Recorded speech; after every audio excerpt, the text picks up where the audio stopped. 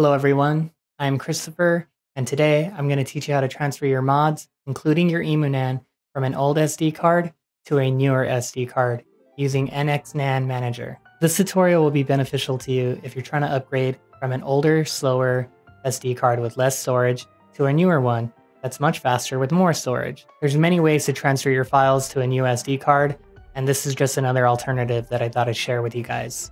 So let's get into it.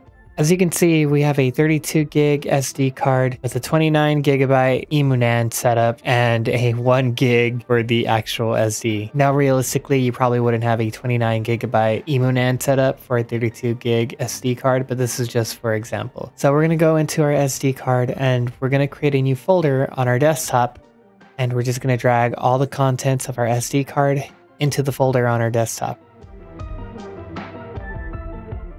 You're going to want to download this program, NxNandManager. We're going to download the zip. Then we're going to go into our downloads, and we're just going to extract and drag this onto our desktop. Now we're going to open up the folder, and we're going to run NxNandManager.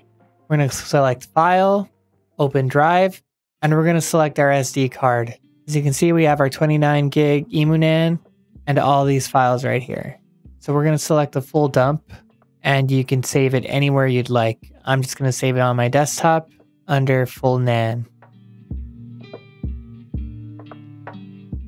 Once it's finished, we can exit out of here and close NxNandManager.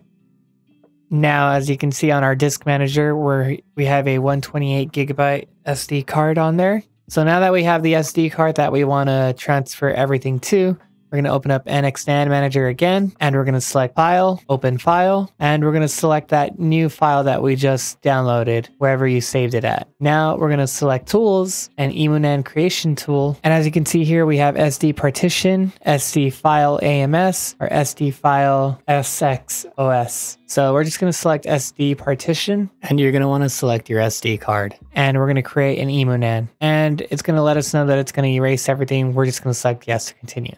Now this will create our partition for our SD card and format the SD card into FAT32. We can close out of here and exit. As you can see, we have 89 gigs of our 128 SD card. So we're going to select that.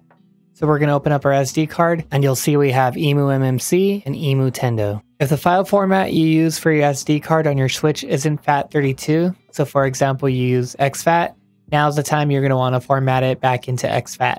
But before doing so, you're going to want to back up the files, if there are any, from the SD card onto your desktop, then format.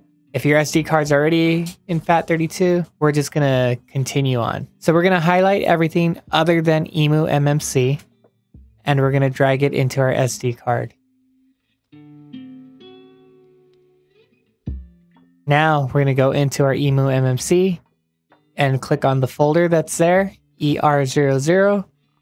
And we're going to go onto our backup on our computer. We're going to select EmuMMC, raw. Then we're going to drag the Nintendo folder into our SD card. Now that that's done, we can go back and we're going to edit the EmuMMC file in the EmuMMC folder. We can open that with Notepad, and we're going to highlight the EmuMMC/ER00, and we're going to copy that and paste it over the EmuTendo, and then we're going to write /Nintendo, and we're just going to save. Now we can exit out of that, and you're done.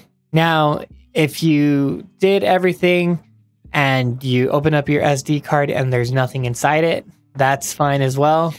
What we're going to do instead is just highlight everything from our backup and drag it into the SD card. The results may be different for people after you create the EmuNAND, but this is just in case you didn't have anything in your folder. And if we open up disk management, we can see that the SD card has a 29 gigabyte hidden partition for our EmuNAND and an 89 gig partition for our SD card for all our mods. And now you've transferred your mods and your EmuNAND to a newer SD card. So you can plug this back into your switch and you're ready to go. If this video has helped you guys out, please leave a like, comment, and subscribe. Thank you for taking the time to watch my video, and take it easy.